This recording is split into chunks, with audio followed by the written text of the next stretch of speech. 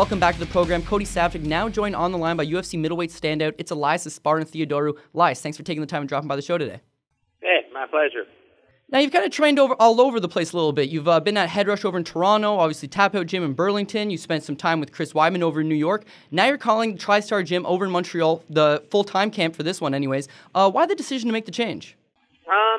Many different, actually. Well, obviously, I've actually been here quite a few times before, more as a fluid thing in the sense that I trained actually here for much of my camp for my Halifax site.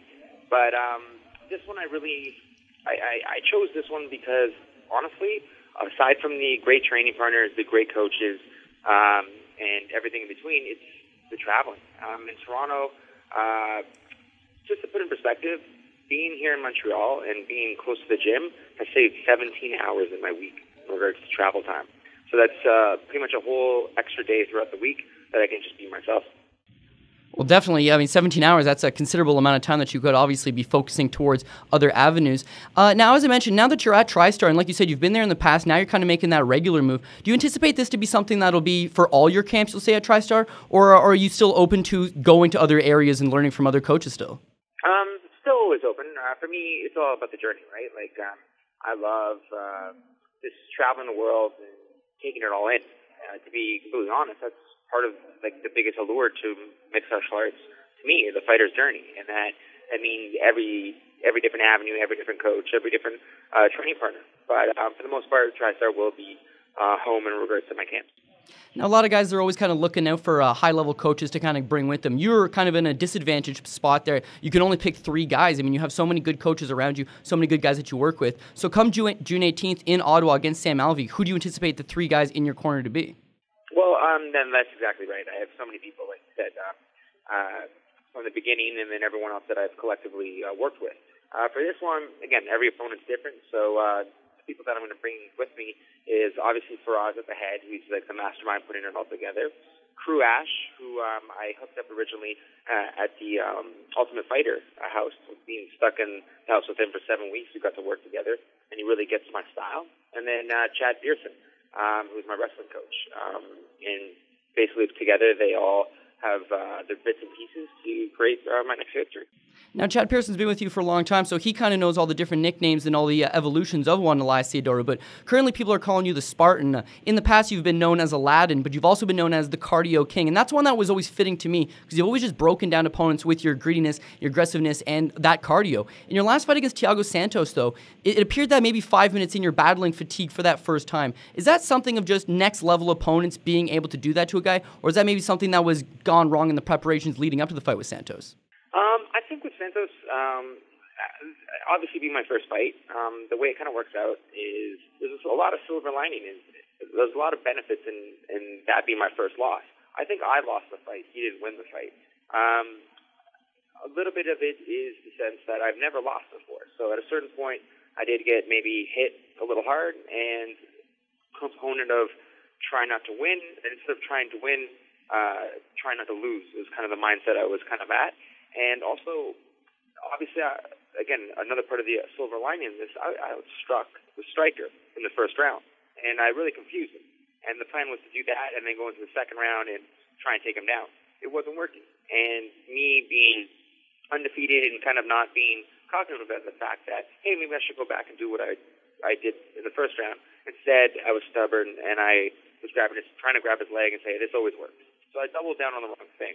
I think the fatigue had less to do with actual physicality and more just the mental fatigue of, hey, this isn't working, but I'm still doubling down on the wrong thing.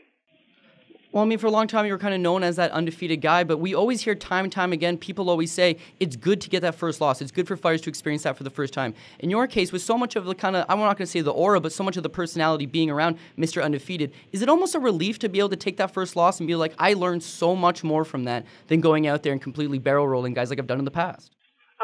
Well, obviously, it's much catchier, never lost a round, never lost a fight. Best thing about winning a fight is not looking like you got in a fight, and definitely my last one, I looked like I got in a fight. But like you said, there's obviously so much that comes out of it. It's not whether you fall, it's whether you rise from the occasion. And like you said, I think I've learned tremendous from this, because up until now I never really lost a round, and now I kind of know what to expect to what basically those deep waters are, and also the fact that it was a very close fight. Like I didn't go out on my shield. I kept on pushing. No matter who I fight, whether I win or lose, it's going to be a tough fight. There's no quit in me. At no point did I give up. Like no point did my body language. I've watched the fight obviously many times. At no point did it show that there was any quit in me. And for me, as any fighter, that's a very important thing. When the toughs get going, you get going, and I kept on going. Obviously, I've learned tremendous from this. I think one of the positive things that I kind of took out of this, even though being a transient individual, where I was constantly jumping from different gyms to gyms, I was doing way too much of fight camp beforehand. With TriStar, I've been here for 3 months, give or take. So being at one specific thing and constantly growing, and I've known I was going to fight my opponent for now 3 months. That's giving me plenty of time to basically, along with prepare for him, mentally, physically, and everything in between. Just kind of be the spaghetti rule, throw everything on the wall and see what sticks. And he's southpaw, he's a big puncher, and I'm looking, and I've creeped everything on social media. I know all of his injuries and everything in regards to that, and I know his weaknesses and his strengths, and I know where mine are too. So I'm really excited to just show everyone what I've worked so hard on.